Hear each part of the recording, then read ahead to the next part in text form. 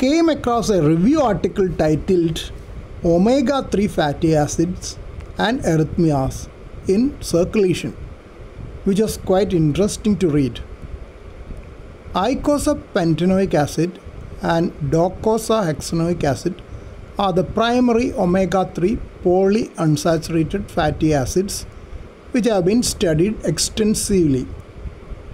They have beneficial effects in ischemic heart disease, but their role in cardiac arrhythmias is not that well established.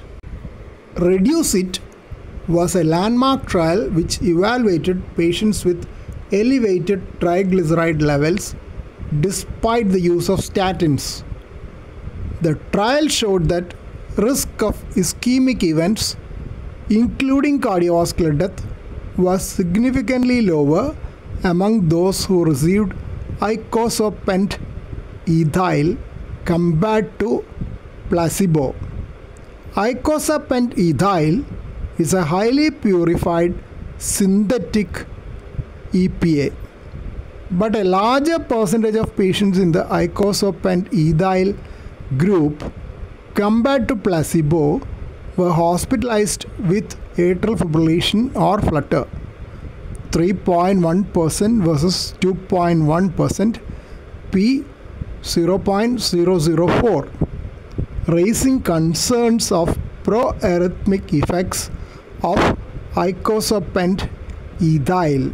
A systematic review and meta-analysis evaluated the role of long-term marine omega-3 fatty acid supplementation on the risk of atrial fibrillation in randomized controlled trials.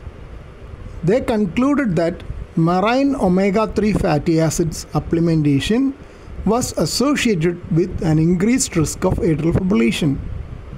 The risk appeared to be greater in trials testing more than 1 gram per day.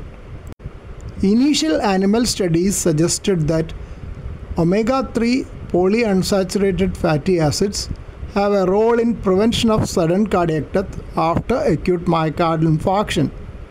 In that context, mechanism of arrhythmic death is polymorphic ventricular tachycardia and ventricular fibrillation. This is unlike the scar-related monomorphic ventricular tachycardia, which occurs at a later stage. But clinical trials invoking this concept led to a null result, though initial epidemiological data had shown a beneficial effect in reducing sudden cardiac death